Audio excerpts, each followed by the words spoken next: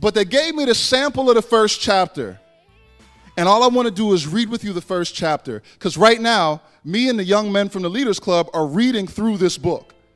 We're taking it a chapter a week and discussing it. And I'll share with you some of the insights we've gained. So go ahead, please, down to the first page.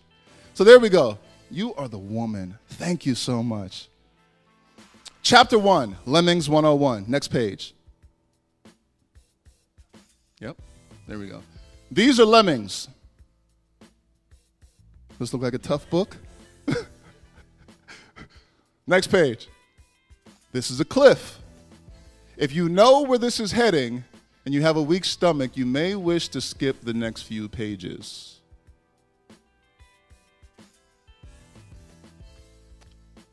Yeah. Touch it.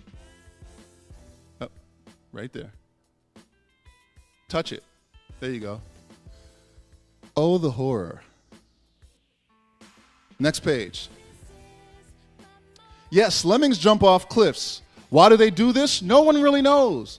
Some scientists have nothing better to do, have nothing better to do, have puzzled over this question for decades. Maybe this behavior is instinctual. Maybe it's culturally conditioned. Whatever the answer, thousands of lemmings the world over continue to march to the edges of cliffs and simply leap into the great unknown. Next. Among lemmings, this behavior is considered normal. Take, for example, the annual Great Lemming Jump Fest. Rarely witnessed by scientists, this eagerly anticipated event features dancing, barbecue, and Elvis impersonations and culminates in the big leap. Next. Lemmings never think about why they jump off cliffs. They just do it. When I read that, the Lord laid the young people of my community on my heart. Thinking about these things that have been culturally conditioned.